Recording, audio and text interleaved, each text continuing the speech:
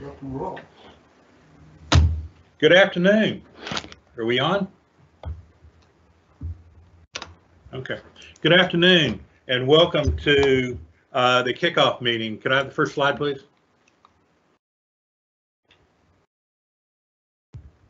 To the updating of Chapter 217. Your speakers today are going to be Paul Brochi, Louis Heron, Baldassar Ramirez. We're engineers in the Water Quality Division, and we're going to be talking about for possible changes to Chapter 217. The timeline is we have the kickoff meeting today. We're going to ask at the end of this meeting, we're going to talk about other things, but we're going to ask for comments and proposed changes that you would like to see and to submit that to us no later than January 15th. And just to let you know, we rewrote the design criteria, adopted it back in 2008 with the idea of updating it every 5 years. And since the last one was updated in 2015, it is time to start doing it because the technology, like I said, technology keeps changing and standards keep getting tighter. But getting back to our timeline that we're looking at, and I will tell you this timeline is subject to change, and it probably will change due to COVID and due to the legislative session that we're about to enter. After we get your comments, we're going to draft a memo to our executive director and our commissioners asking for permission to proceed with rule changes, and that's going to be done somewhere in February. We'll start our revisions and holding stakeholder meetings on certain sections of the rules, and these meetings are going to be set up on specific issues like UV, MBRs, filters, on different things, and we'll invite manufacturers and engineers to participate, and these things will be set up on our website. So, you know, and the meetings will be open to everyone. So, but they will be open, and hopefully somewhere in the future, we will be able to meet in person instead of virtual as we're in. Somewhere in July, we will be drafting the rule with the preamble and FSCO node, and hopefully sometime in August, we'll be going for the commission to permission to publish in the Texas Register. If everything goes right, we will have a public hearing on the draft rules in October, and we're looking for adoption probably somewhere in March of 2022. I know this is ambitious, but it also looks like it's far in the future.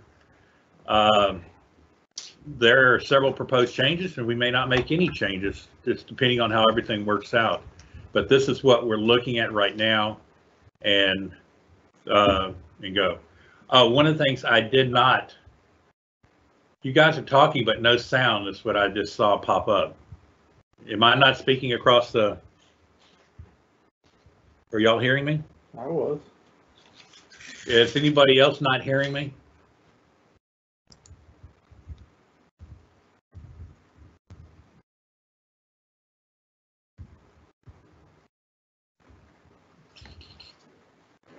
I need a comment if somebody's hearing or not hearing me.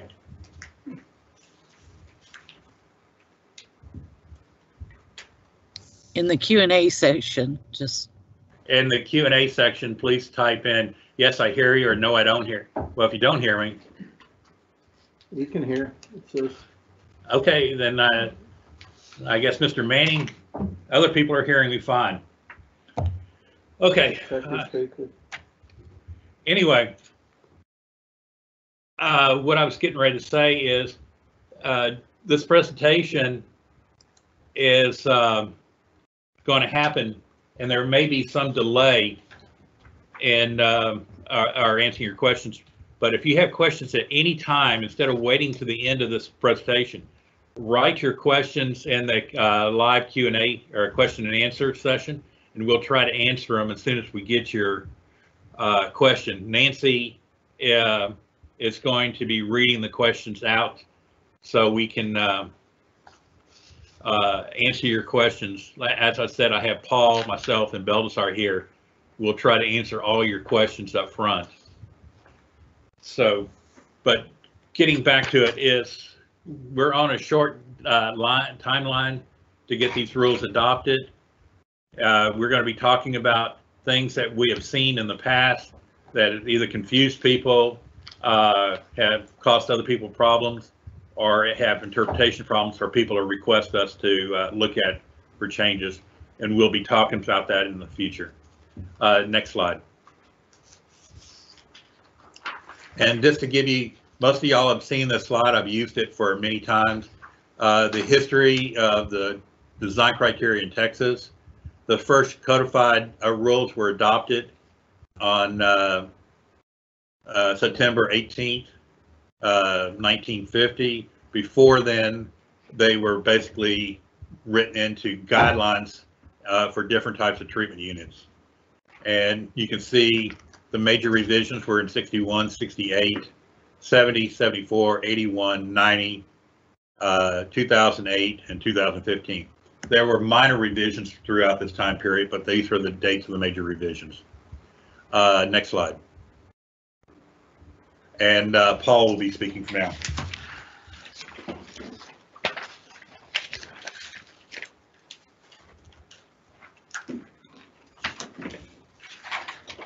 And I need to slow down. Good afternoon. Like it says, what I'm going to be speaking on first is the emergency power requirements that's listed in 217. Currently, we do require emergency power for treatment, at least partial treatment and lift stations, so that we can keep things moving well. I think what we're going to be doing with the power requirements is mainly just looking to see if there is some minor correctional stuff that we need, or if we need to enhance it to increase some of the treatment units. I know there's been a movement for a lot of ultraviolet treatment instead of just chemical disinfection. So that takes a lot more power, and we're going to look at making sure that there is emergency power for ultraviolet disinfection. In general, the power requirements are going to depend on the type of treatment systems that are involved. The filters, you're going to definitely need pumping power, emergency power for pumping to make sure that at least partial treatment is in. Definitely, we want to make sure that we keep things moving. We want to see what we can possibly do for aeration systems in activated sludge. Can we limit how much power that is required there? And then, like it says, we just want to keep things moving. We want to make sure that there's no septic conditions, and we want to make sure that at least partial treatment is going on and get as much treatment as we can for the power requirements that we got. Definitely, we need to make sure that critical units have emergency power so that the treatment is there. We've got definitely, we want to make sure that disinfection and aeration are there. For lift stations, the requirements are still going to be there that we have emergency power. We may have to look at the portable generator versus fixed generator at lift station sites, depending on the sizing of the lift stations. We are going to have to look at, and we'll see some more lift station issues in the collection systems. But like I said, emergency power is mainly used to make sure that we don't have any unauthorized discharges occurring during conditions of power outages. We want to make sure that flow and treatment are all occurring at least to some degree. Next slide, please. And now I'll get into the collection systems. So let's go to the next slide. And I believe there is only one slide in this. For collection systems, If there's a question, ask questions after each session. Yeah, that's one thing I forgot to say. If you have questions on anything, please ask them after the section. I see we have a question for emergency power requirements for waste activated sludge pumps. That is something that we will take into consideration. At this time, we're not prepared to say yes or no as to whether we're going to require that or not. Any other questions on the emergency power requirements? I know there may be a lag, so we'll start, and if more come in, we'll handle them either at the end of the overall presentation, or we may take a break to go ahead and answer questions in the middle. So now, moving ahead to the collection systems, I know one of the things that we've had a big push for recently is some new pipe technologies that have come about. We have had some pipe vendors with different pipes come up and present their materials to us. So there's a possibility that we will incorporate new pipe technologies within 217 and go forward from there. Same with force mains as to whether we're going to review the force mains. We'll review the pressure requirements. I know there was some discussions that we had a few weeks ago with one entity that basically, do we need a 160 psi force main or 50% over 50 psi over working pressure for the pipes if the pressure that's in the force main is only a given thing, and if the pipe is strong enough to handle the psi rating that's there, why do we have to go up to 150 psi? So that is one thing that we're going to look at. You have a question? You want me to read it for you? Yeah, please, Nancy. Will there be recommended peaking factor for design of the sewer lines in 217.53 pipe design? Yes. I believe we will keep the peaking factors as we have them now. I don't see us changing them. There is a possibility, and if there's a compelling argument that we can review and make sure that all the safety factors are involved, and because that's mainly what it comes down to is the safety of the lines and the public and the environment. If that can all be taken into account, then there's a possibility that maybe we'll change the peaking factors. Okay. The next question, can laser profiling be an acceptable alternate to mandrel testing? For large pipes. For large pipes, yes. For standard size pipes or smaller pipes, no, we still want to have the mandrels pulled.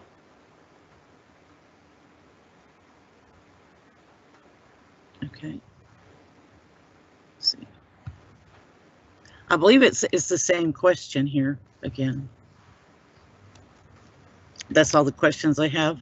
Okay. What I'll do is then I'll move on into the lift stations. One thing we do want to review is the required active volume of lift stations and how emergency storage is handled in lift stations.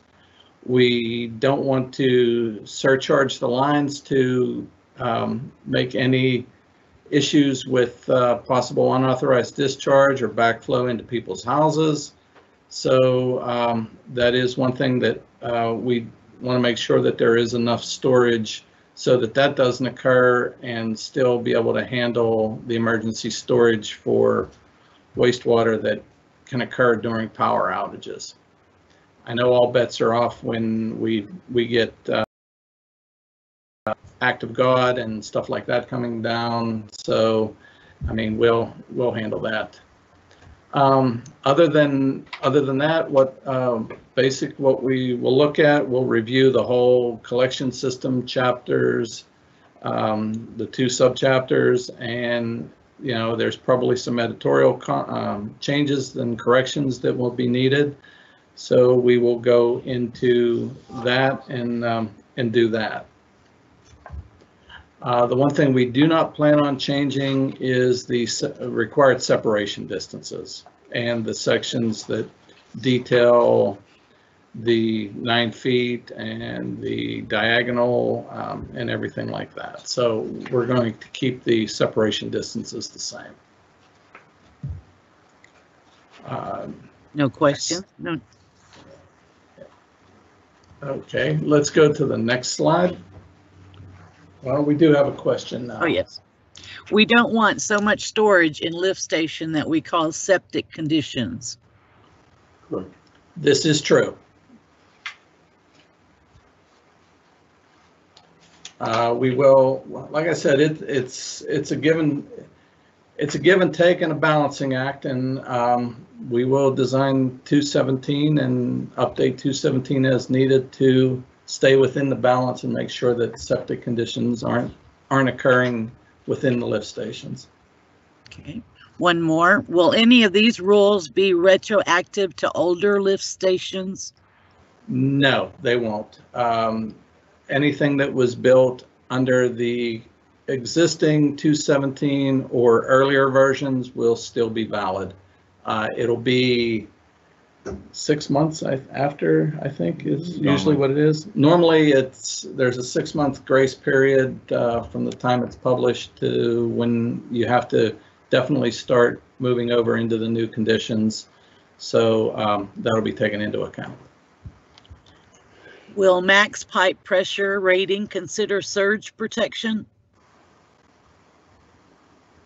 That is an interesting question that I don't know that we're prepared to answer right now, but it is something that we will take under consideration. And I see there's a question on what editorial corrections are expected. Like I said, we're just going to review, once we open the rule, that we may as well review any and all possibilities of it within and anything within the rule and see if there's corrections that need to be made. At this point, it's basically more clarification than it will be changes. So at this point, we can't specifically state what editorial corrections will be made. That was more of a catch-all to correct some miswording or update wording in terms of what's currently in the rule. We have one more. Mm-hmm. Current guidance indicates pump must run continuously during cycle time. Industry typically defines pump cycle time as pump on to pump on or pump off to pump off, which includes the time the pump is not running. I'm not sure. Will we look into that? We will have to look into that. That's something that I don't think any of us have looked into or considered. So that'll definitely be something we'll take under advisement. Okay.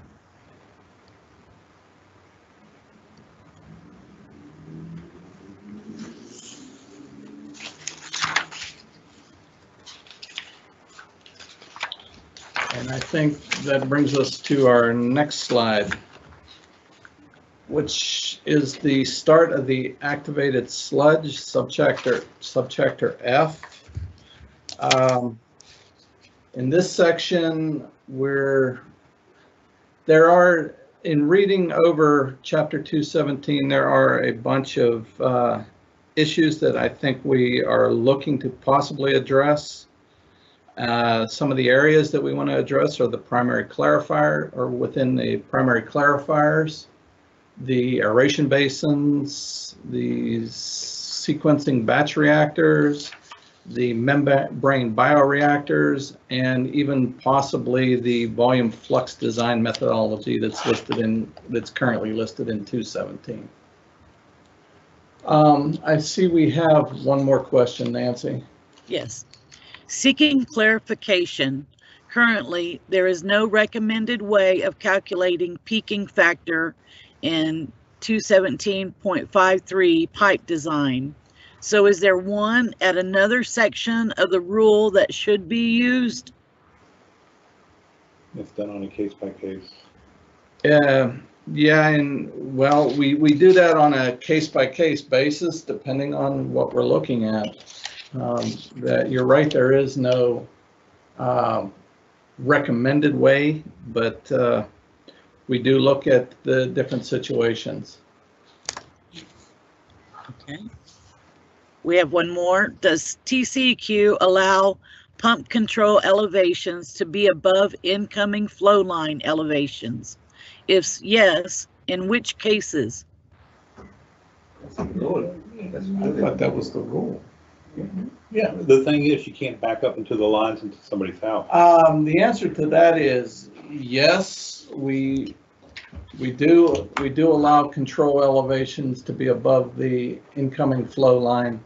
We don't want anything to, like I said before, back up into somebody's houses. And I believe 217 does require that the controls are not supposed to be at the same line as the input line, the same level elevation. Okay. Will there be a recommended peaking factor for mass loadings, BOD, etc.? That's going to clarify that question. Can that question be clarified a little bit in terms of exactly what they're looking at asking? Because that could mean a whole lot of different things. We'll wait a moment for it to come in. Yeah.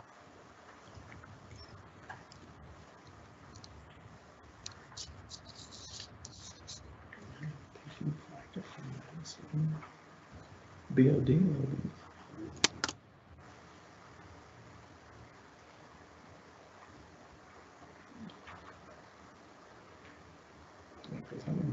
That's on a case by case.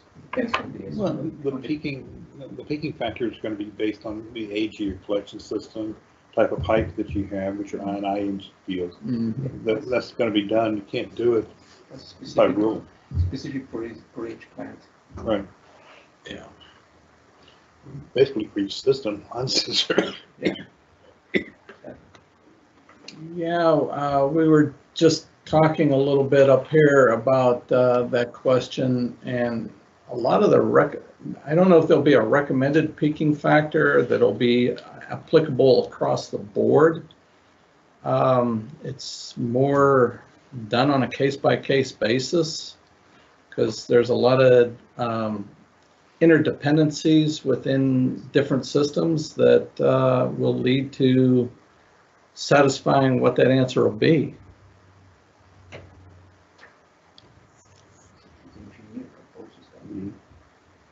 Engineer proposes that.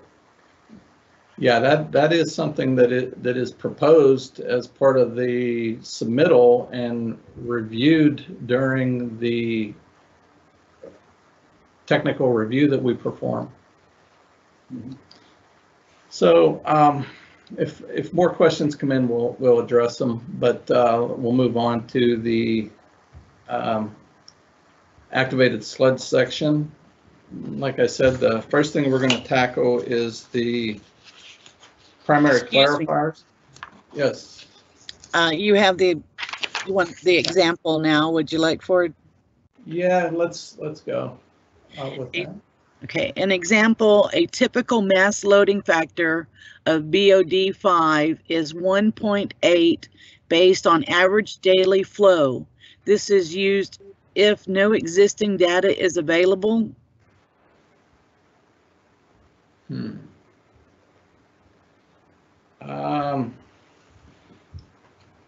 That is something that I'm I'm not familiar with that. We'll have to review and address that. Is he talking the question between design flow and annual average flow? Yeah, is this well, he's talking, it says mass loading factor. Yeah. Not flow. This is a BOD 5 question. Never had it put that way. Me neither. Maybe, I don't know if they're referring to the next month. We're not prepared to actually to put a solid answer to that question, so we'll definitely review and get back on and publish an answer to Ask them to that. send an email to us and we'll Yes. talk about it. Please send an email to the three of us, if you would, Louis, Paul, and Baltazar, and we'll definitely address that. It says it's used to size aeration blowers. Max, Okay. probably max day to average. Okay, ratio. we'll- That's what they are. Like I said, we'll address that globally to all attendees and publish an answer to it on our internet. Let's go to the next slide. Okay, one of the things that we've been seeing a lot lately is weir loading rates and variability of weir loading rates being above the design standards of 20,000 or 30,000 gallons per day per foot of weir. I know I specifically had one not too long ago where it was considerably higher than what that was. When we do that, we take into account a lot of different things, different aspects of the treatment plant, like what are these primary clarifiers being used for, what's the sizing, the depth. All of that goes into what we say is the weir loading rate, and the possible weir loading rates that we'll allow is dependent on. Also, what kind of treatment follows the clarifiers. And since these are primaries, we don't see a whole lot of primary clarifiers anymore because of the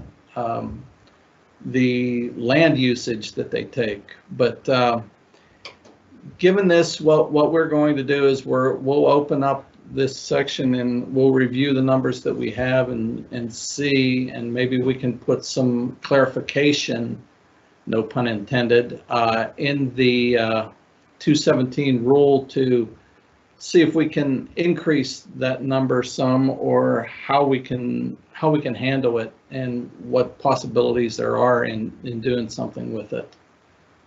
We're also going to look at the surface loading criteria for primary clarifiers and the peak flow usage. Surface loading, it's going to take into account if there's equalization basins and what kind of treatment is, preliminary treatment is occurring, and like it says on the dependent portion, what type of treatment is going on after the primary clarifier, to see how all this is going to work. Next slide, please.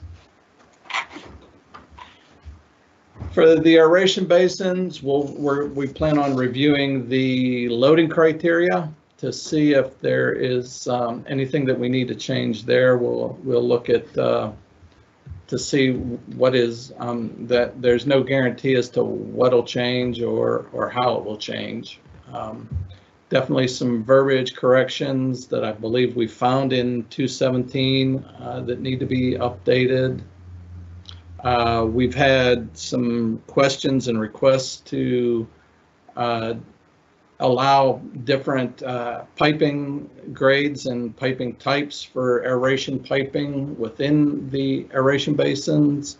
So we'll review those, and also the diffuser correction values and factors versus the depths that are occurring within the aeration basins. Next slide, please. This is something that's we've seen quite a bit of lately in sequencing batch reactors. There's a lot of design language within 217 that bases design on the average daily flow, or design flow as we like to say, and we're looking at possibly updating it to say that you need to design your reactors on peak daily flow, because you know, if you've got the peak coming in, we've got to be able to treat it. And I think some of the designs are being designed on the edge, and we need to make sure that we're able to handle the peak flow. Same with the Cantor design.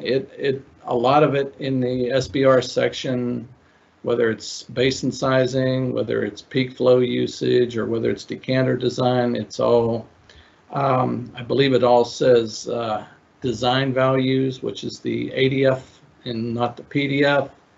So we're going to look into that section since we're want to open up the activated sludge, and just review to make sure that we're actually looking at the right flow that we should.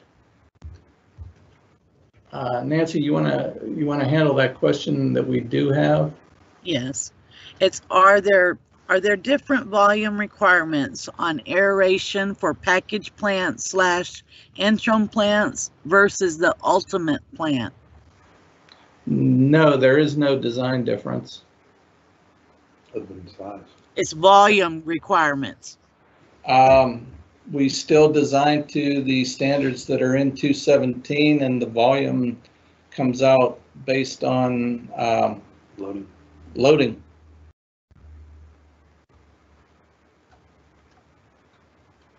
Thank you. Okay, let's move on to the MBRs, which is the next slide, please. Membrane bioreactors.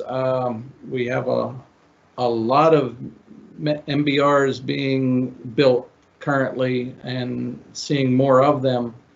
And one of the issues that we want to look at, and specifically is the last one that we have here, which is the flux rates. The flux rates at the average daily flow versus the flux rates at the PDF flow, and the design standards. So we plan on reviewing what's in current AP 42 and possibly updating those. Also the peak flow usage and the use of equalization basins and the membrane types and technologies to see if, you know, that'll, depending on what types and technologies we have, as to whether flux rates vary based on that instead of like a single design flux rate.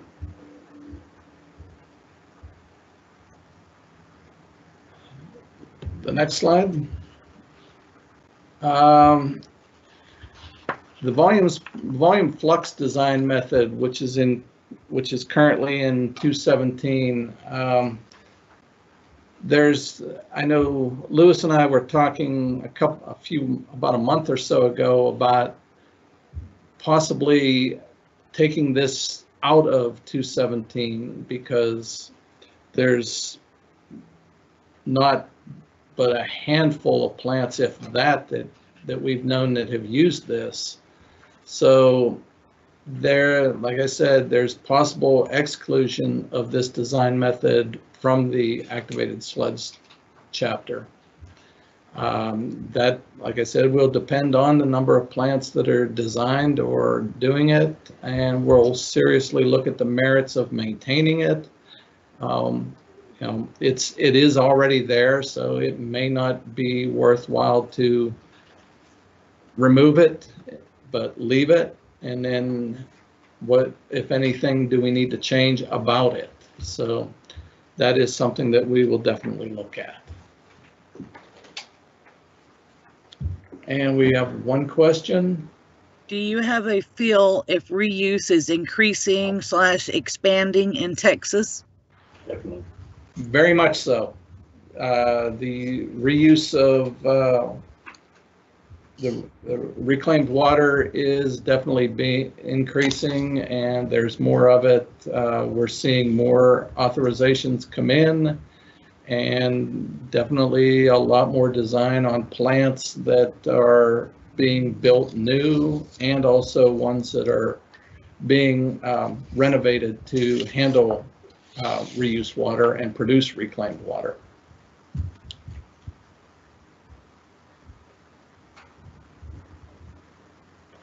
So I believe we have one more question.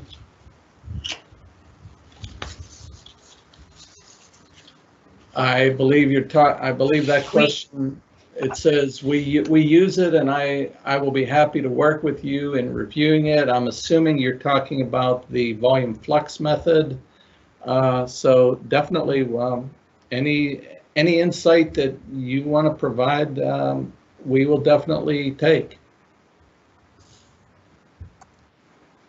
The next question, does the volume flux method apply to both hollow fiber and plate membranes? No, it's not part No, of it is not part of the MBR system. It is a separate design method for activated sludge systems. It said the word flux in it. Yeah. Then I have another statement. There are areas that need to be clarified on the volume flux. I definitely agree, because I think I've gone through and reviewed 2 plants that have designed for them, and it is definitely different than the standard activated sludge system method, and I agree that the 217 does need to be clarified. So I will definitely be looking out for help to work with somebody on this. And I think the next slide brings us to a new presenter, which is the advanced nutrient removal, and I will turn it over to Baltasar Lucero Ramirez.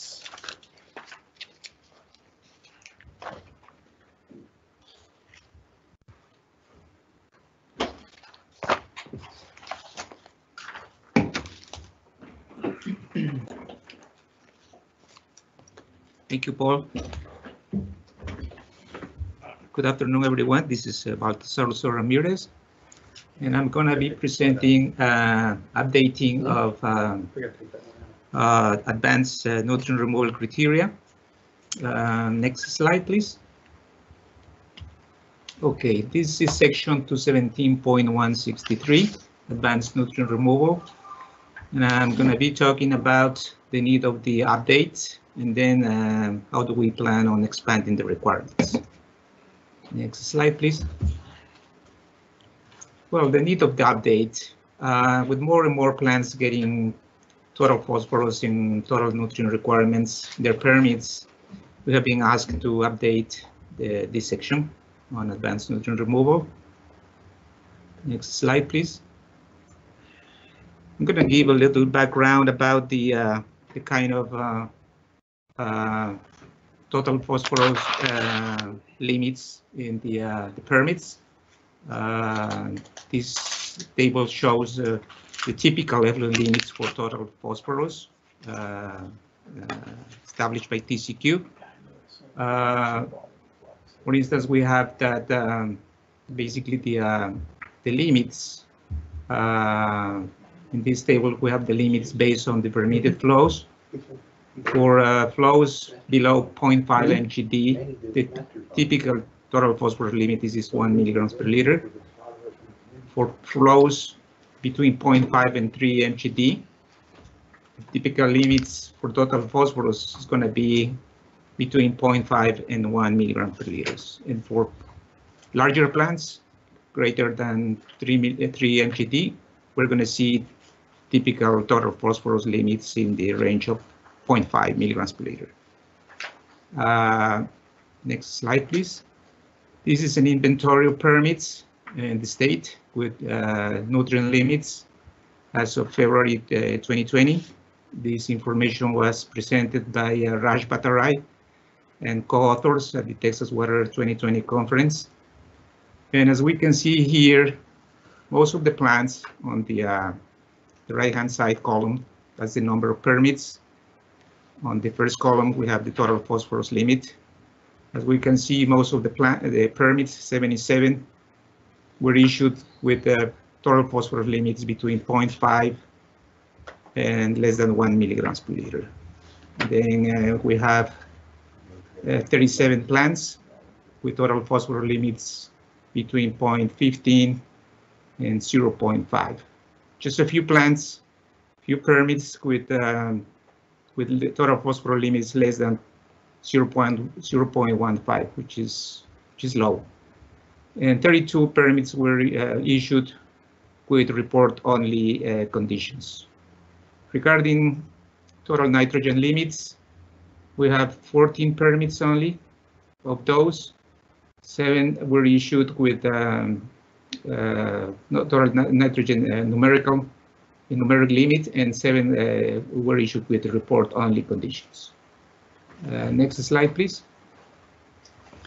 Regarding, we have plans on expanding the requirements in this section. We're going to be looking basically into sizing requirements. We're going to be looking into dissolved oxygen limits. Also, we have plans. We plan on reviewing the chemical requirements, specifically for phosphorus removal, and other requirements. Next slide, please. Baltazar, yes? You have one question. Okay. Will you require existing permits to meet nutrient removal during the permit renewal? Maybe. Maybe, yes, that's a possibility. Depending on location.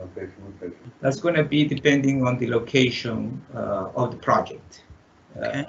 There are some sensitivity water bodies in the state where we definitely will be looking into that. Correct. We have another, and it says, is there a time frame for implementation of nutrient limits? My understanding is that nutrient limits are based on requirement of receiving stream. If you get a nutrient limit, you get a 3-year compliance period. Well, if the permittee gets nutrient limits, I believe it's going to be 3 years. 3-year compliance period. A 3-year compliance period. And yes, it's based on receiving stream. And yeah, we confirm that that's based on the receiving stream.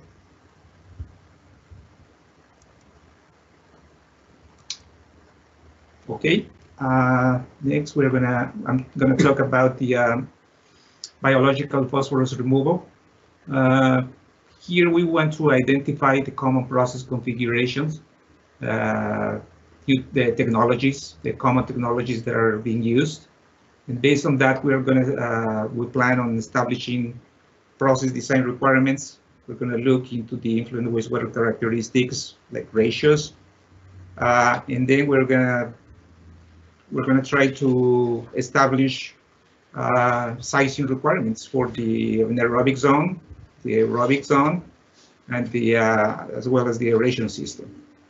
We're going to be looking also into the operational factors and probably some process control and the chemical addition requirements.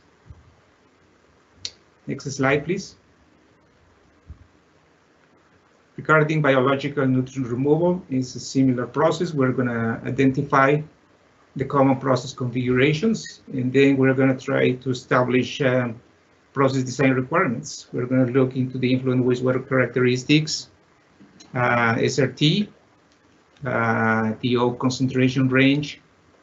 We're going to look into specific denitrification rates and mixed liquid suspended solids concentration, alkalinity, temperature, and mixing requirements, and internal recycle and RAS recycle ratios. think this is, We got a couple questions. you have, I have a couple of questions come up Yes. for you. yes, It please. says, please clarify whether you plan to start including nutrient limits on permit renewals. And it says, please clarify whether you plan to start imposing nutrient limits on permit renewals. The answer to that is maybe. It's depending on the location, what is happening at the permitting site. It's not a blanket where we're going to put nutrients on everybody, but it's, yes, you can get it in your renewal, and it's depending on what's happening on the receiving stream. So the answer is it can happen on a renewal. You're not grandfathered because your limits can change down the road. So you may have a 2020 permit today based on the receiving stream. In the future, you may have a 5.5, and you may have a total phosphorus or total nitrogen depending on that receiving stream. But it's based on receiving stream and what's happening in that watershed. Okay. Will you include a noxic zone design? Yes, we will try to include a noxic zone design requirements. And nutrient removal plants are most commonly designed using process models. Any thoughts on rules on how these are used? We'll look into it. We're going to be looking into this, and we welcome definitely inputs from stakeholders. Design standards. Right.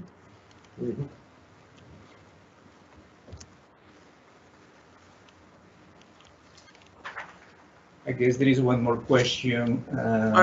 Okay, are the process models TCEQs use or recommend to use? Well, Not yet. Is there any process models that you recommend to use? we don't have process models that we can recommend at this point. We're going to be looking into that to see what was probably the most common commercial process models. That's something that we are looking into that, definitely. I won't make a recommendation on that. Okay. Thank you. That concludes my presentation. Next, we are Paul is going to talk about the natural treatment systems. Thank you. Thanks.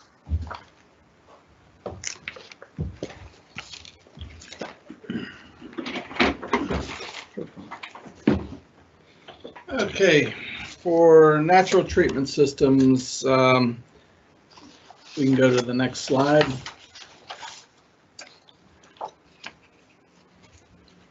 There is essentially one change that we definitely have to make to 217, and that is to align section 217.203 to agree with current rule Texas Administrative Code 30 TAC 30913D, which requires for in the impoundments overlying recharge zones of either major or minor aquifers that the soil liner be of 3-foot thickness and with a required 10 to the minus 7 permeability. If you use synthetic liners, it'll have to be 40 mil. That is something that we are working with currently in making those changes, but we definitely want to make sure that 217.203 and 30913D do agree with each other. Other changes that we'd make to 217.203 would be to remove any ambiguities, and then just other updates as needed as determined during the review of 217.203. Short questions for. Yeah, we have a couple questions, more questions on the nutrient removal. One of the questions will be, will you include criteria for biological removal only, chemical removal only, and combined processes? Yeah. The answer to that is yes. We will definitely review and come up with probably standards for all of it. And then the second question was, why does TCEQ not have TN requirements and only NH3 requirements? They are added in certain areas. And as Lewis just mentioned, the reason for that is that it depends on the area that you're in. Like he said before, location. Some of the areas are TN and others are NH3. So that is the reason for that. But there is a good possibility that TN will be increasing, Especially in lakes. and around the lakes area especially. The last question we have on that, will the line, okay, this goes to the natural treatment system. Will the liner change also apply to effluent holding ponds following treatment? And the answer is yes, it will. You have one more. Will you include criteria for biological removal only? Oh, no, you have that one. Sorry. Yeah. Okay, got that one. So, well, now we do have some more. Okay, nutrient removal plants are most commonly designed. Oh, this is just a thank you of a follow-up. Okay. We've answered it. Thanks. Great. Okay. I think this now brings us up to Lewis. No, Belisar. Oh, yeah, Disinfection. disinfection.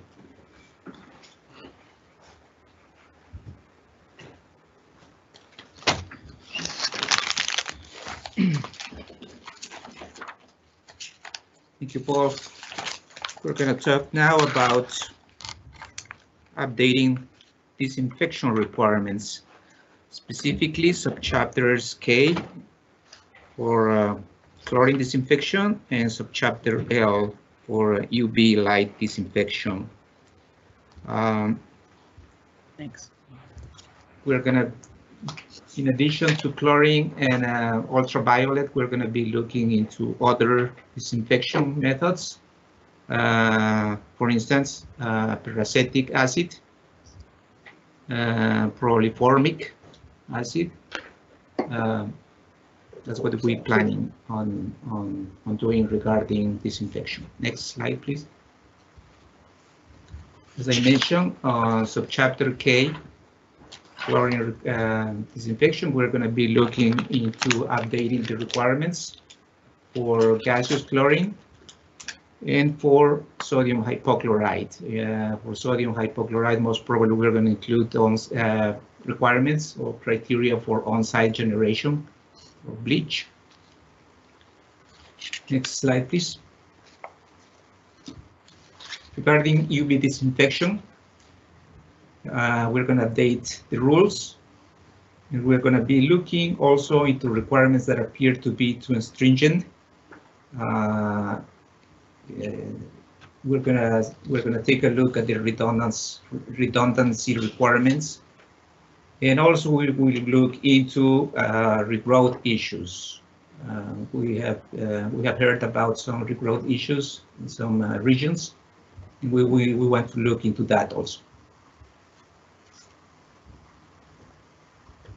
And with that brings us to subsurface and on-site disposal. Okay. That's in the chapter. Luis? Baltazar? Yes. You have a couple of questions. They might have been from the previous. The first one is, will process modeling be allowed for BNR design? If so, will there be specific models allowed? It's going to be done on a case by case, but the answer is yes. We'll look at it on an individual basis. Okay. Should effluent filters such as disc filters be prior to disinfection, or can they be after disinfection? I don't know why you would put them prior to disinfection, because then you're treating, you got a lot of solids. You want to do, I would see it after disinfection, so you don't have to worry about the solids. Yeah, but the disinfection, But our, chlorine will chew up the. yes, yeah, the chlorine may have a problem with it. But the thing is, we would have to look at it on a case-by-case basis. So you may want to put some chlorine up front just to keep some of the slime growth off on your filters. But then again, part of that slime growth is part of your filtration mechanism. So it's a catch-22. So I would say it would be done on a case-by-case basis, but for the most part, most people will be doing it after your filters, not before. Yeah, for compliance requirements, it is a requirement that monitoring be done at the end of the treatment units. So perhaps as a process control, we may allow it. We might allow that. Okay. Is there a listing or map available of the recharge zones for major and minor aquifers that are not the Edwards? Yes, you can get that from the Water Development Board. They have a list of showing where the recharge zones are for all the major and minor aquifers in the state of Texas. You can go to their website, which is TDWB. TWDB. TWDB. TWDB. Texas.gov. Texas.gov. Okay. We have another comment on UV systems don't disinfect well if TSS is present. Filters need to be upstream of UV. That's basically what we just said. Yeah. So you're in agreement. Yes. But you may want to disinfect upstream if you get a lot of slime growth on your filters to reduce some of that growth. Thank you.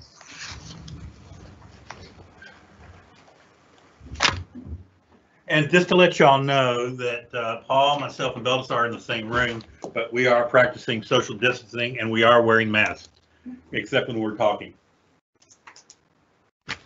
So in case any of y'all were wondering, we are following the rules.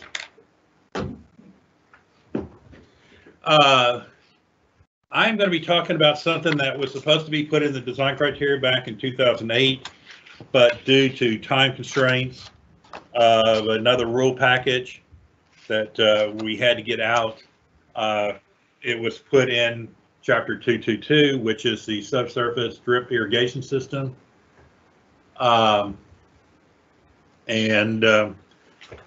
First, go ahead and answer the question, Nancy, and then I'll talk about Chapter 222.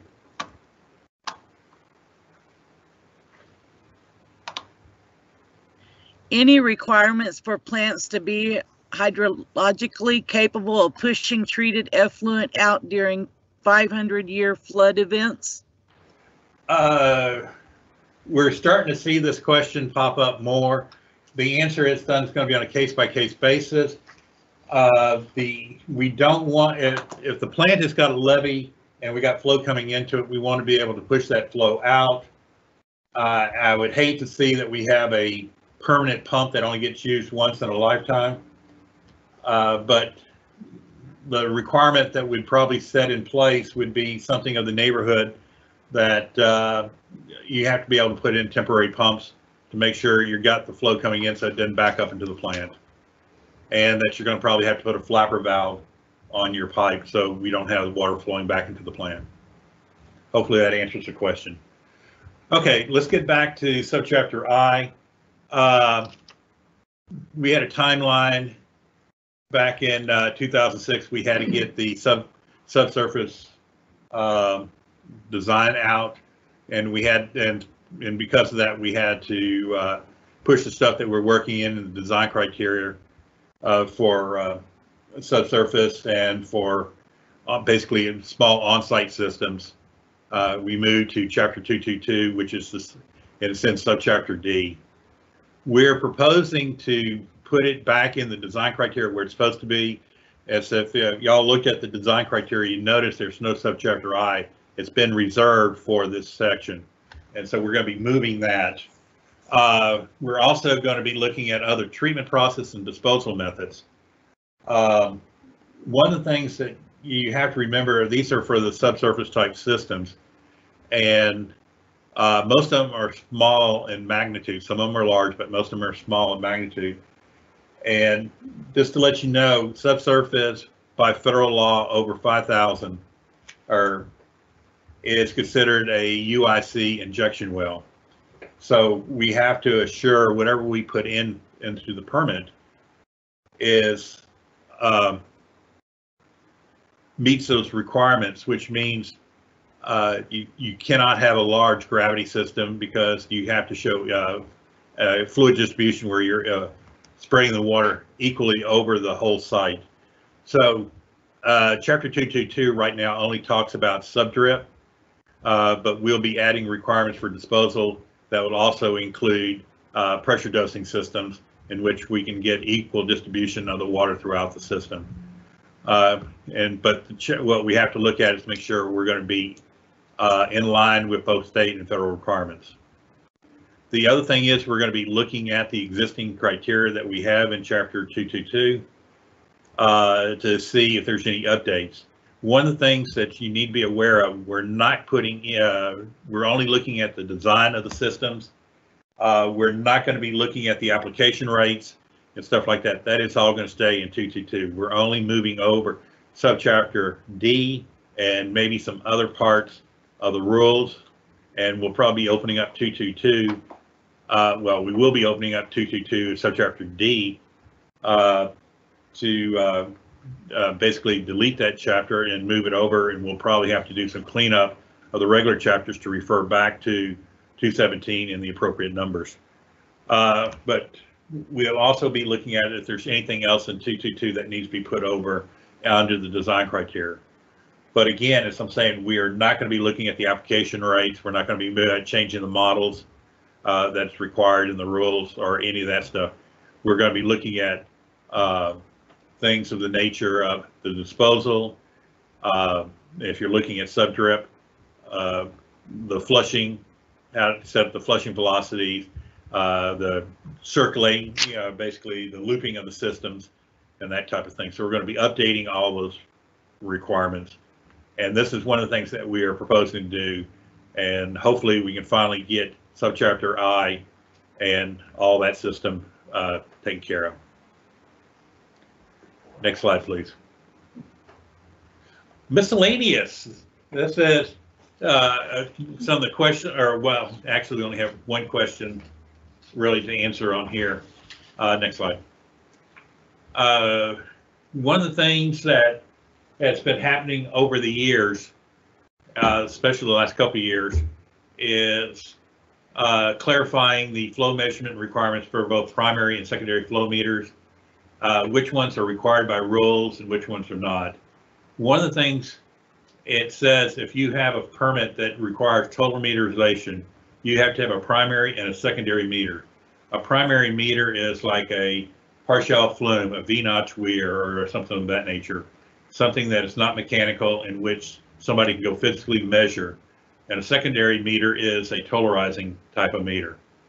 So, and if you have a secondary meter, you have to have a primary meter to show that you're within calibration, that your meter's within 10%. Even though all secondary meters are supposed to be calibrated and certified once every year, this is a check that the region does to make sure when they go out there and see if they're within there. The other thing that has been coming up and has been causing some people heartache is if they have other meters within the system. One of the things that we are looking at putting in the design criteria is if it's internal monitoring meters in which y'all are using for plant operation and it's not for reporting or for any of the other requirements, we're going to say those meters are not subject to 217 and they're internally, so they're not required to have primary and secondary requirements on them. So what we're looking at clarifying it so there is no questions in the future. Okay. Nancy, I think we have another question. Okay. Will TCEQ require electrical components and other important equipment to be above 500 year instead of existing 100-year for locations such as Houston, Corpus, others susceptible to hurricane flooding? That is one of the things that we're going to be looking at. One of the things that we learned from Ike and some other storms is we're going to have to, and it's not so much in the design, it is more in looking at how to maintain what we have to do. We had some plants that they saw they're getting ready to be flooded, so they shut down all their electrical systems. We had other plants that didn't do that and basically let it short out everything. So we will, the requirement, I mean, the answer, the short answer is it's going to be done on a case-by-case basis. And the rule is still going to stay 100 years. We're not going to say 500 years. But that may change in the future. But right now, I don't see us changing to the 500-year standard right now. I think we're still staying at the 100-year standard. Okay.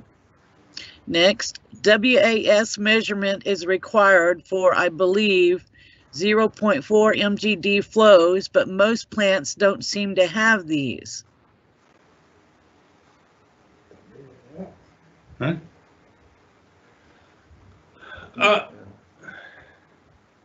I agree. Most plants don't. A lot of the larger plants do have them.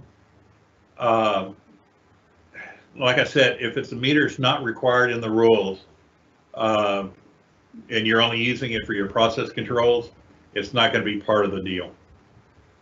We'll look at, I'll go back and look at the 0.4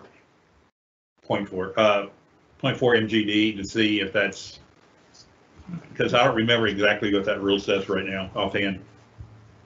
Okay. Is influent meters required for new construction? It depends. We do recommend that you have at least a primary influent flow meter. Okay. Any other update to floodplain requirements, either site access during 25-year storm for lift station or protection from 100-year storm? We will look at it, but as of right now, we're not proposing any changes. If you have questions and you think we should be updating it, please submit that by the January 15th date. Any updates to equalization basin requirements, screening, DO, mixing, etc.? They're all subject to being looked at. Right now, it's not things on our radar. Right now, we're putting stuff we have on our radar, but any of these things can be updated when we open up the rules, and we can open up the rules and make any changes. But the problem is we have to, when we write our memo and tell the commissioners what we're proposing to change, that is when we're kind of stuck on, we can't add anything after that. Okay. Is there a waiver available for access road to be above the 100-year floodplain if adjacent highways are underwater during 100-year flood? The answer to that question is we look at it on a case-by-case basis. And the thing is, can you get to the plant? If you can get to the plant by boat and you're in the backwater, we don't want you to go into the floodwater. Yes, you can get a waiver, but we look at it on a case-by-case basis. We want to make sure everybody is safe. We're not going to we don't want anybody to be in harm's way. Okay, here's a question. Will you have a copy of the slide presentation on the TCEQ website and or email participants? And the answer to that I can answer is yes. We currently have it on the Design Criteria Stakeholder Group, and we will be transcribing the meeting summary, and that will be posted, and you'll also have a link for the video on YouTube. Next question. FYI, in Florida, insurance companies have been requiring electrical equipment elevations that are more conservative than those of the regulatory agency. Is this worth checking with them? That's going to be on who you insure with. The thing is, like if you're in Galveston and if you go out on the beach and see they have 2 lift stations on the east end, you wouldn't even know they're lift stations because their electrical panels and all that is, one is in a windmill and the electrical panels are all above the height way up there. The only thing that's going to get them is if we have a storm surge and we have high waves. And so the answer is we want, if it's in an area that is going to be prone to flooding, we want these things protected. But, you know, we're going to set minimum, remember, we set minimum requirements. You can always go up and beyond that. And I do recommend people to go beyond the minimum requirements for anything that we put in here. And remember, this is a draft design criteria. I mean, this is a design criteria. It's not an operation. This is a guide book to help you get to designing your plants. We set minimums. We do set some ranges sometimes, but for the most part, we set minimums. So you need to look at each individual case for what you're doing. Okay. The next one, it just states it is 0.4 MGD, refer to 217.159 process control. So someone look that up to confirm. I'm looking it up. That's 217.159. page 155, Louis. 155, that's The bottom. Oh, that's yeah, it basically says on large plants, you have to provide a totalizing meter. And that'd be one of the required meters in the rules. I'm just saying if there is no requirement in the rules for meters, then you're up to what you have to. That one is required. That's for RAS and WAS. For WASP and WAS. Okay. For your waste and your return, activated sludge. You have another one, clarification required for sludge holding tank mixing requirement for aerobically digested sludge. The code requires mixing. Which cases allow TCEQ to make a variance on this requirement? Refer to 217.251.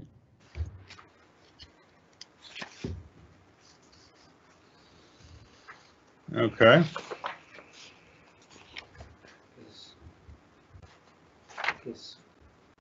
We were looking for that. Oh, 25 months. I got to get the sludge. 251. Yeah. Sludge storage. It says sludge holding tank mixing requirement.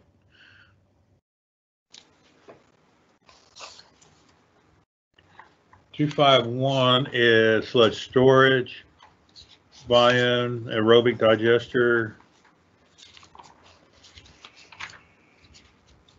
stockpile, dewatering, dry sludge storage. We got the number right? Well, it says sludge holding tank mixing requirement for aerobically digested sludge. So it would be under the digested sludge. Right, I'm reading it. Page 252, Louis, on the bottom. 252. Sludge storage. The minimum air capacity for mixing of 30. Okay, 30 cubic standard. Yeah. Okay, the question is,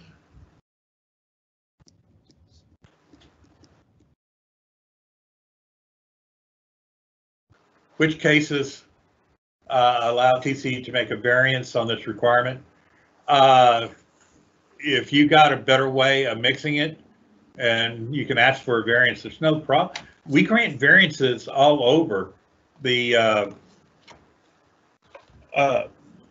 The only thing that we cannot grant a variance to in the rules, just for everybody's purpose, is if it's a prohibition in the rules, the staff cannot grant a variance to a prohibition.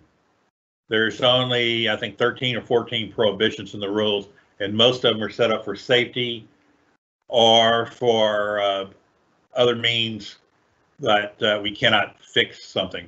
But you can we'll grant you a variance providing there's no health and safety concerns with that variance. And that we do have that, as I tell people, that warm and fuzzy, that the variance that you're looking at will work. So all you have to do is justify the variance, and we will look at it on a case-by-case basis. Okay. Is there considerations given to grit system redundancy for aerobically digested sludge wastewater treatment plants?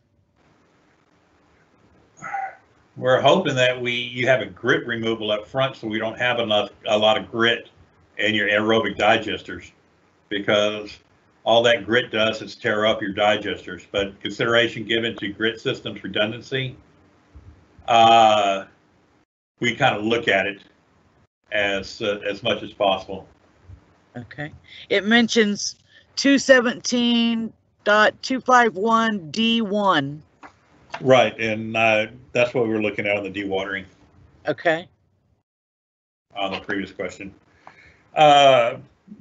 So we're basically into the last slide, or next to the last slide, which is the wrap up and question and answers.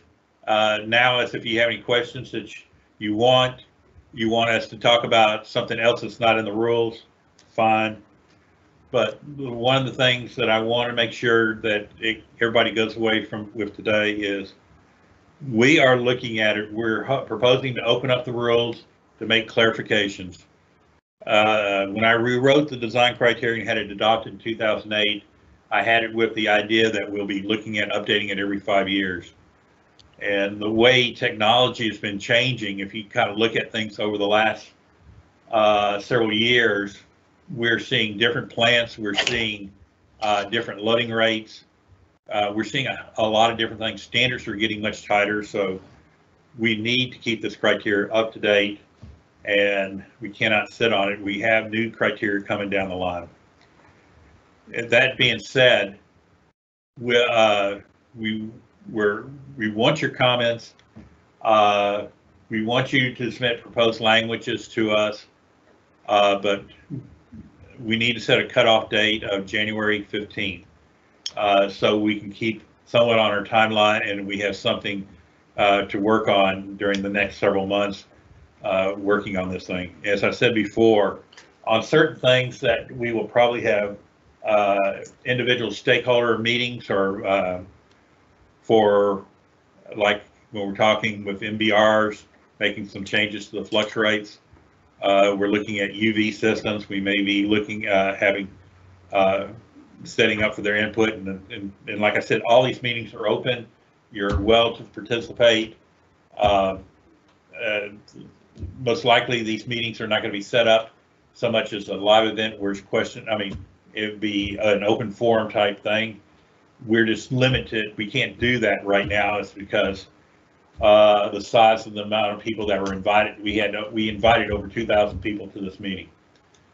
So that's what we're looking at right now.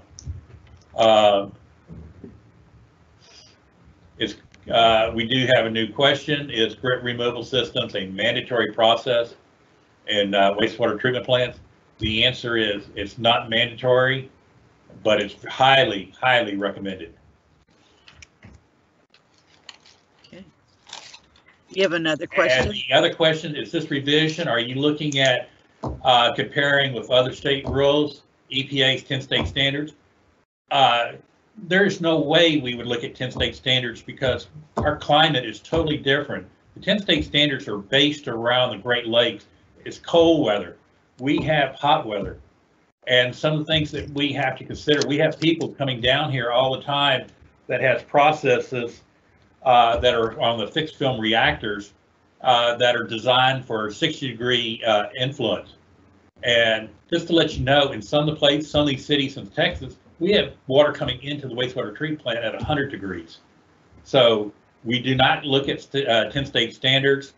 We do look at the overall process, but we have to also look at things in this area where majority of the water coming into wastewater treatment plants, for the most part, are somewhere in the 80 to 90 degree weather in the summertime. So we have to look at, we have hot water versus when you look at 10 state standards, it's cold water type things, and those numbers don't quite work down here. Okay. Anything in the planning phase to look at total dissolved solids, chlorides, or sulfate, which are showing up in permits? As of right now, we're looking at that on a case-by-case basis.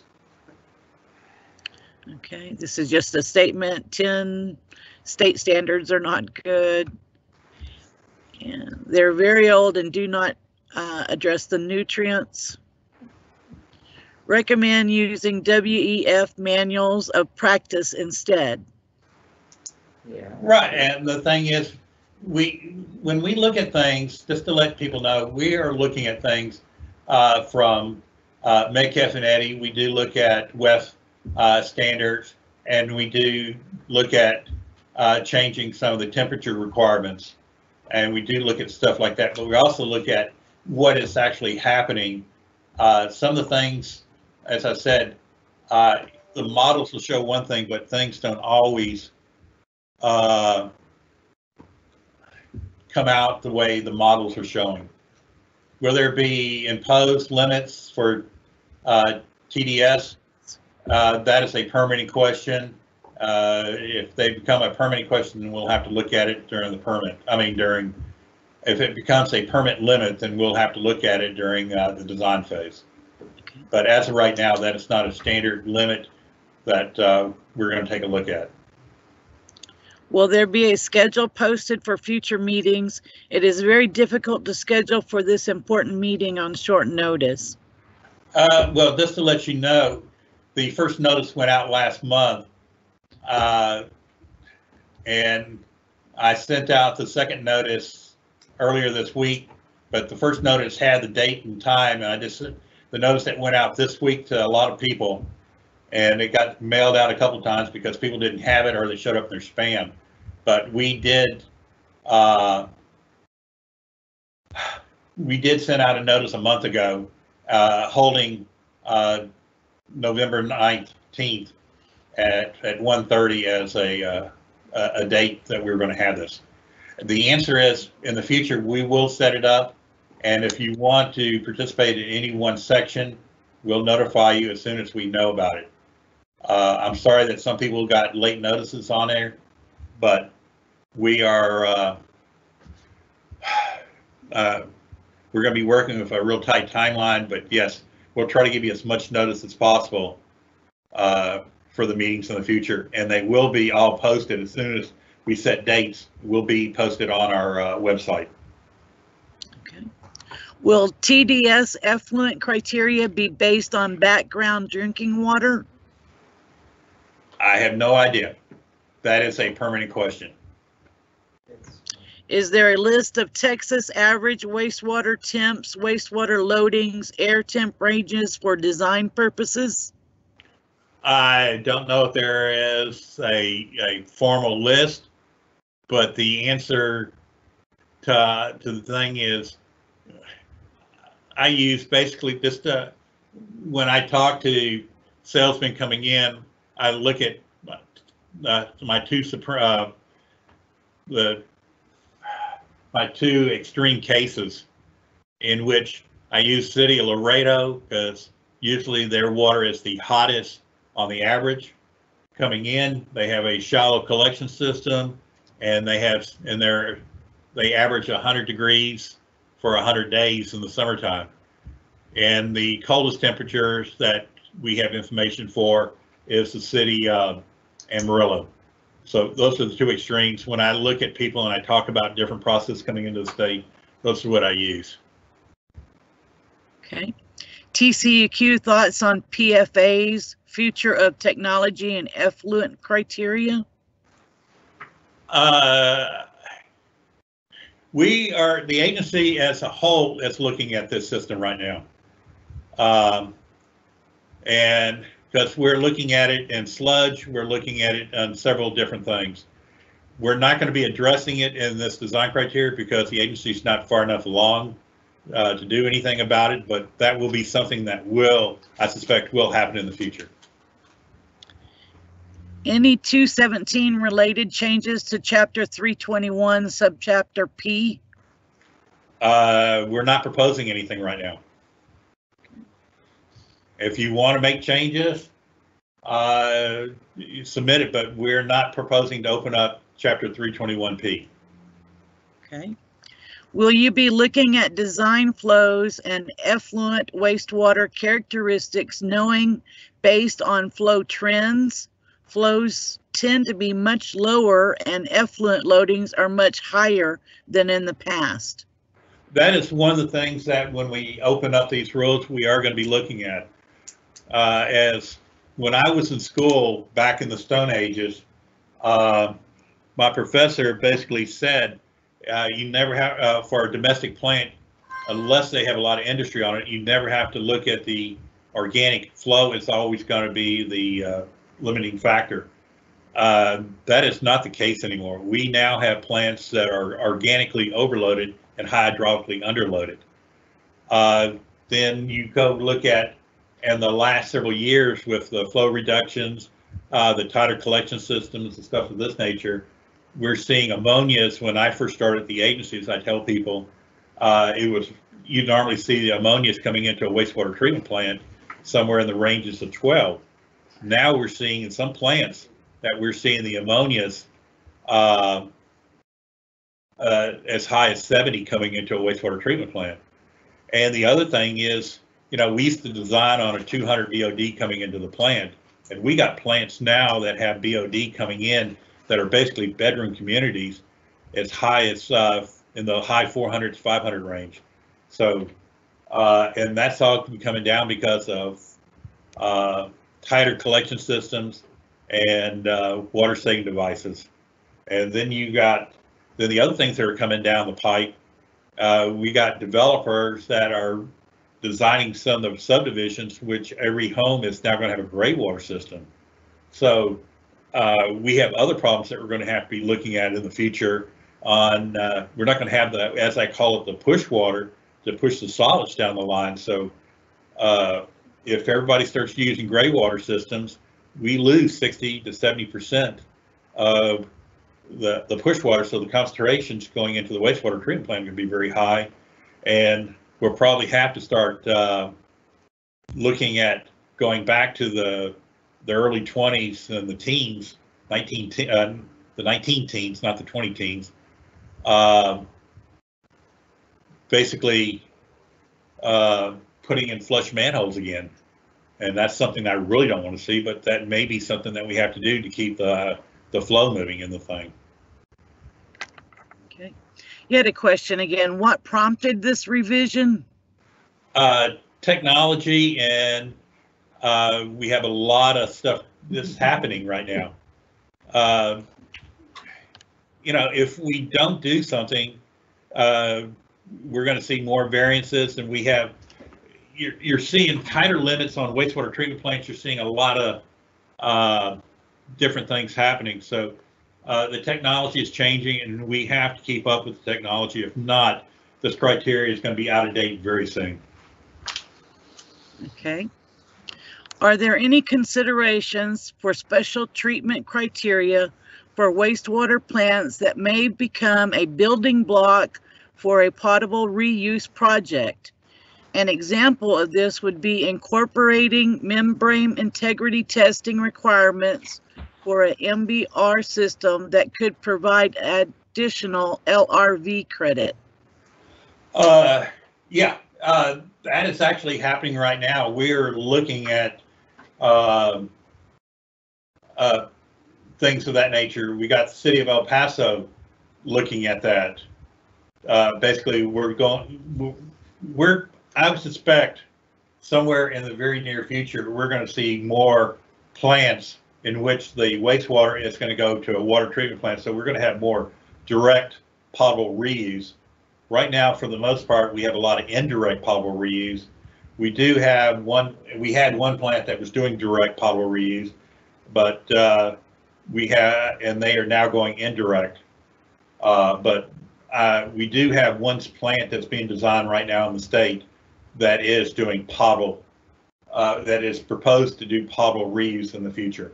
and it's being built as we talk, and it's going through most of the drinking water side for the filter integrity and stuff of that nature. I got a question about going to the timeline. We have our kickoff meeting right now. Comments and proposed changes to the language.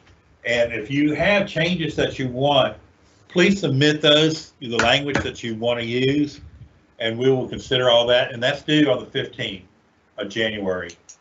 So you basically got a month, almost 2 months to get it into us. I know we have the holidays, but we're proposing a very tight timeline based on the information that we get. Paul, myself, and Belisar is going to sit down, figure out what we can do, what we can't do within our timeline, and propose the changes to get permission to start the revisions.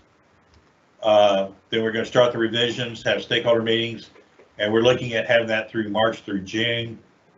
We're going to look at drafting the rules and doing the fiscal note in July. Drafting the rules for permission to publish, getting to the commission in August. Have a public hearing probably in October on the rules, and adoption sometime in March of 2022. This is a very tight timeline. It's probably going to change. This is not in stone because, as I said, because of COVID, where this agency is still working from home, and I don't know when we're going to be able to get back in. So some of the things we're going to be slowing down on how we have to handle things, but that is what we're looking at. Okay, you have a few questions. Any specific guidance that might be provided for how to calculate storage volume requirements for a flow equalization tank, e.g. frequency, storm, and duration?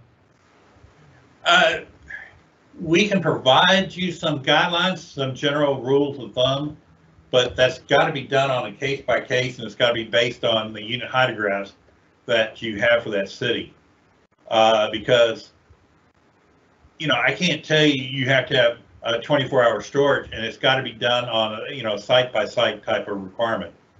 So, you know, the thing is, we can look at it, but we're not going to tell you exactly how to do it because it's got to be done on each individual thing, and your models are going to be set up for that. We can give you some general guidelines, but that is that's basically all we can do for you. I don't want to set that up as a rule because it's not going to work in all situations. Okay.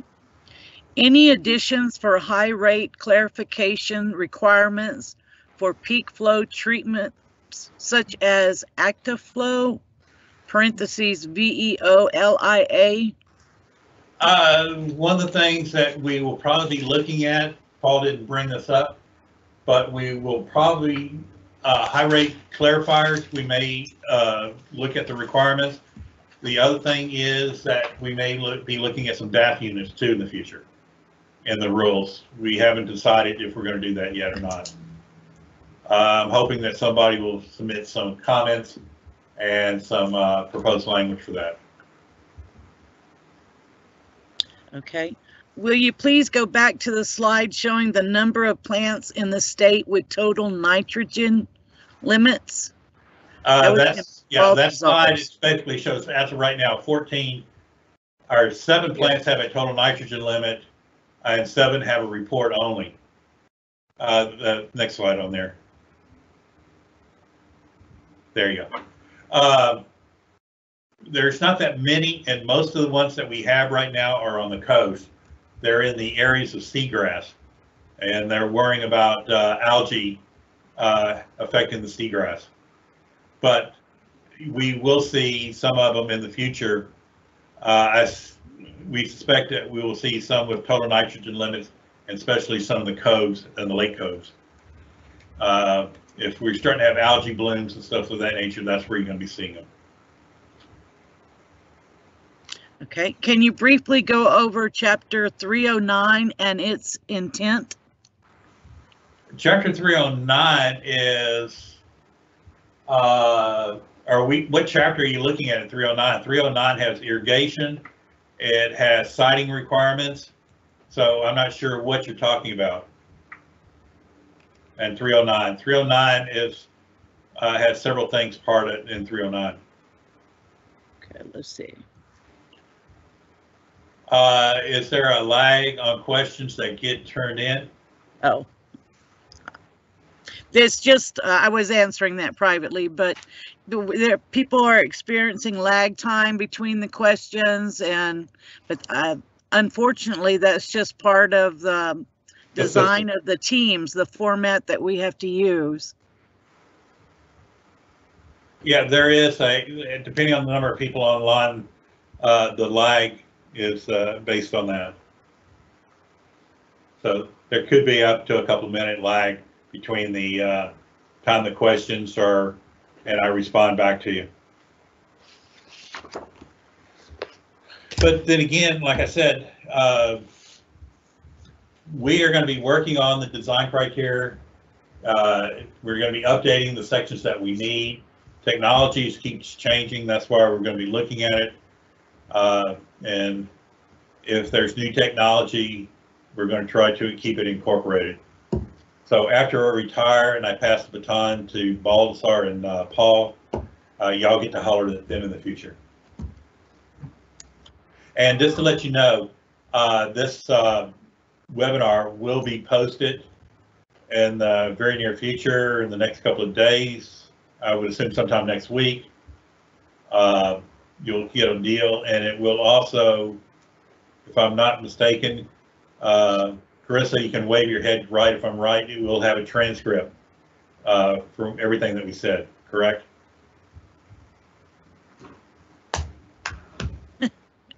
I would say yes, but you remember next week is a short week, Thanksgiving holiday, so it might be bumped to the first week in December, right? Right. Yes, and once it's uploaded to YouTube, YouTube has a capability of captions, and the meeting summary will be available on our website. Okay.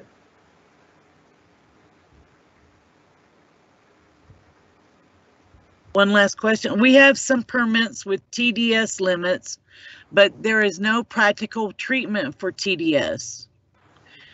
We have some permits with TDS limitation. I'm not aware of how we could practically treat for TDS if we exceed. Do you? No. Okay, and the anonymous regarding 309 is the beneficial reuse credits. There is going to be nothing in Chapter 217 that will be addressing that. That is something that Ferocious team is going to be looking at under the permitting process. So I don't have a comment on the 309 for the beneficial reuse credit. I know what the rule says, but I'm not sure how they're going to implement it. The next question is, how do we get added to the distribution list for announcements related to this effort?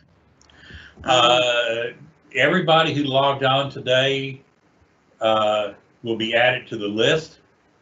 I think some of the people who didn't get earlier notices went to some people's spam. So we shall see. But I think if you logged in and you registered after you logged into the system, you will be on the list for future notifications. And Carissa could be hopefully verifying, saying that is yes. Yes. You can always send an email to outreach at tceq.texas.gov with any questions, or if we can help you, if you want to add someone else to the distribution list. Right.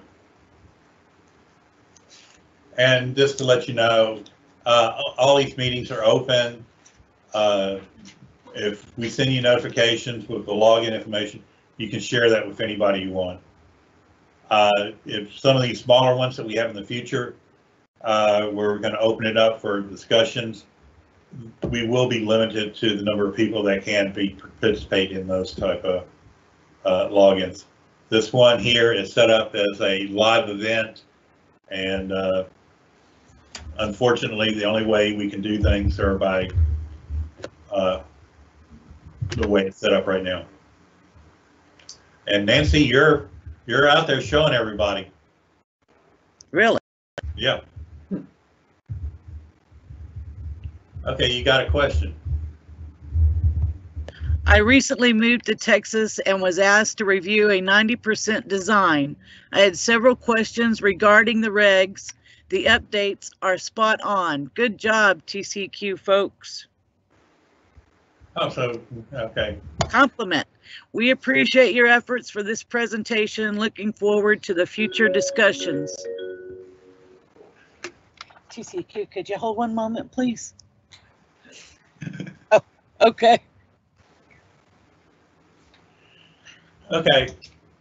The next meeting has not been scheduled yet, but it's going to be sometime after, probably sometime in February. And we'll send out notices. Right. But the thing is, until we get people's comments and start putting things together, like I said, we have to, after we decide on what we want to work on, we have to write a memo and get permission from the commissions to proceed. And we're limited to what we put in that memo.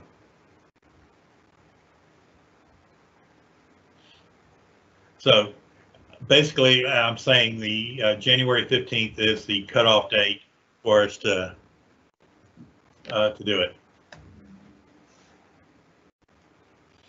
Okay, I have no more questions on this end.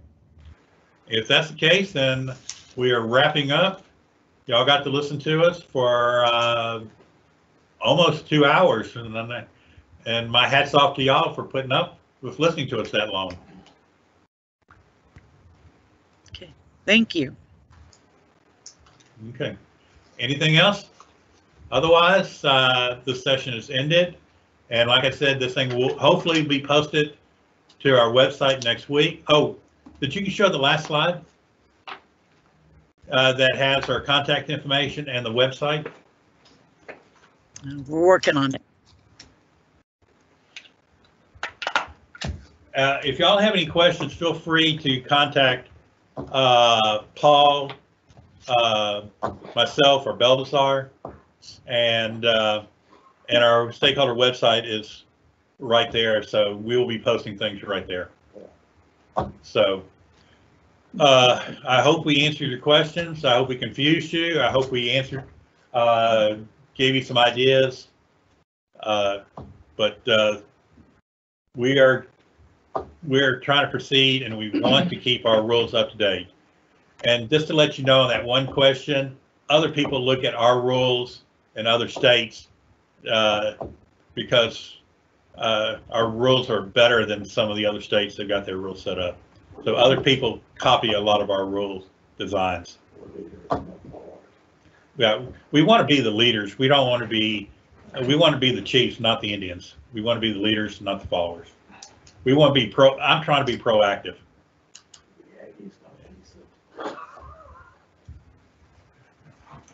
You know, you got the Aggies right here. We're really going for it. So the answer is bye.